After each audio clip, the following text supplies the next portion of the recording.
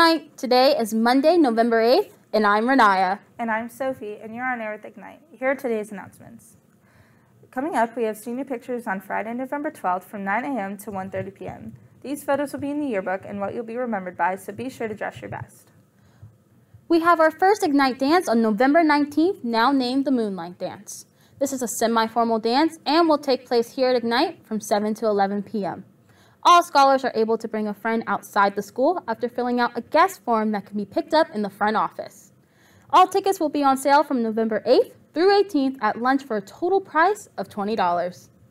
8th grade tours are still in continuation for Tuesday, Friday, and next Tuesday. Those schools include Camp Ernst, Valley Shannon, and Walton Verona. Please remember that you're representing Ignite and continue to be the scholars that we know you are. Just a reminder for our dual credit scholars, all dual credit forms must be turned in on November 10th if you wish to participate in any college classes for the spring semester.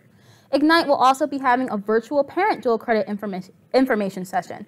This will take place today on Teams from 6 to 7 p.m. So, Sophie, what are we having for lunch today? Well, Renaya, today's lunch will be chicken Alfredo, steamed broccoli, and fresh peaches. Sounds delicious. And today's weather will be sunny with a high of 65 and a low of 41. But that's all we have for today. Have a great day.